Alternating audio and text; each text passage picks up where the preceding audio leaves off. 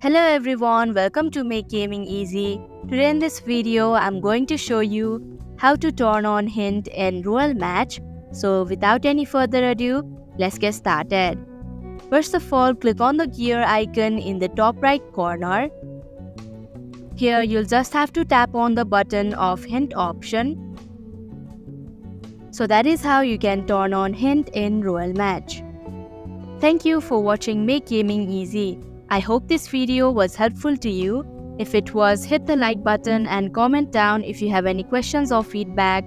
Also, if you are new to our channel, subscribe and hit the bell icon so that you don't miss our upcoming videos.